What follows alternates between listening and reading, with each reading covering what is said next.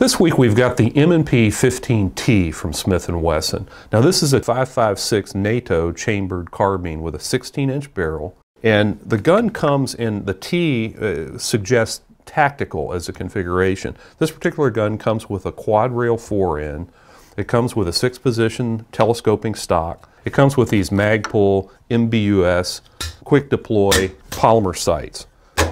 Now this gun has a fore-end that is attached with 4 cap screws here at the back on a special nut.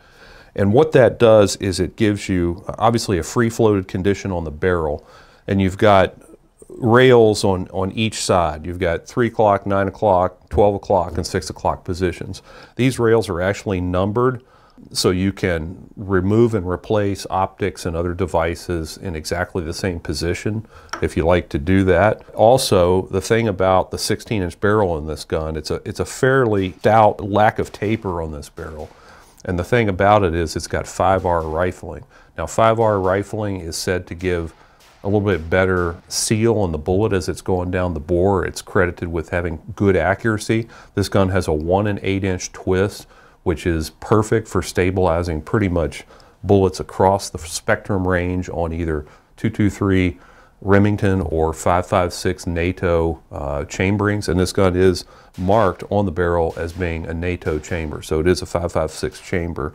Other features on this gun that Smith & Wesson does that a lot of companies don't do is that this particular gun on the lower has an integrally forged trigger guard.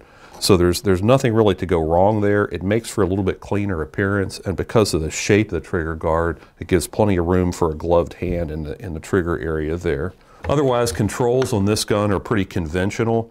You've got the typical safety selector, you've got the typical bolt catch and bolt release here, and a magazine release simply on the one side. You do have a full dust cover here, and of course there is a traditional shell deflector and forward assist. So fairly conventional AR, but with some nice touches and some quality additions that make it really adaptable for home defense role or truck gun, that sort of thing. For more information on Smith & Wesson M&P rifles, visit smith-wesson.com. And for more information on all sorts of guns, visit AmericanRifleman.org.